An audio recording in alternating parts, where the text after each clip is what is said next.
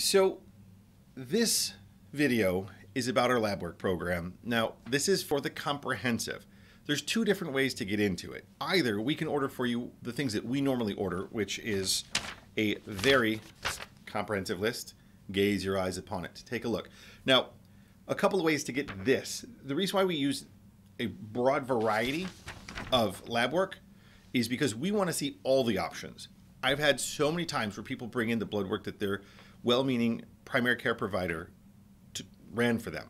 And in there's some of these components, but certainly not all of them. So in order for us to take a really broad view of what's going on and how we can help you best, I want to look at multiple different areas. And this is just our starting point. We can always add in additional things. But this covers comprehensive view of your body. It has blood typing, which is important, looks at your glucose, which helps us to figure out where you are at dietarily and how your body's responding.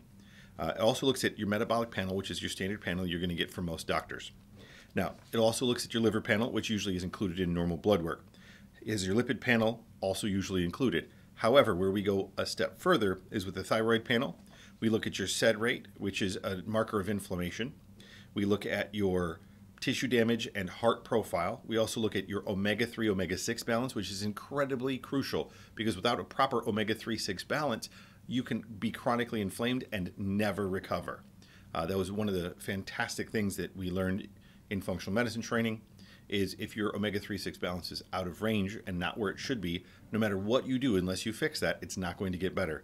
And we also look at your vitamin D, which for some reason is not always included in normal blood work. So I do recommend if you're going to get blood work drawn, that if you are going to have us do it, let's start with the comprehensive panel that helps us figure out some of those little details that can be missed that can make a big difference in your health.